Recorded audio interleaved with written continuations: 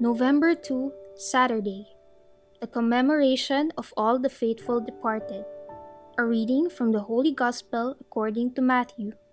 Jesus said to his disciples, "When the Son of Man comes in his glory, and all the angels with him, he will sit upon his glorious throne, and all the nations will be assembled before him.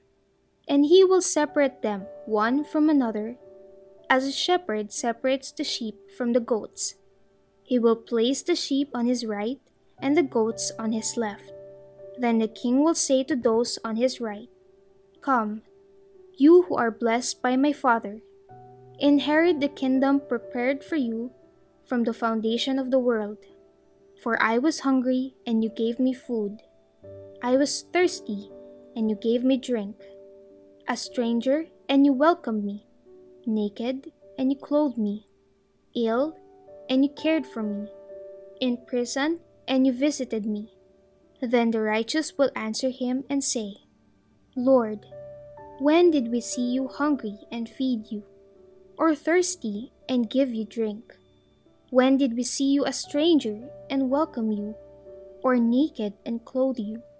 When did we see you ill or in prison and visit you?'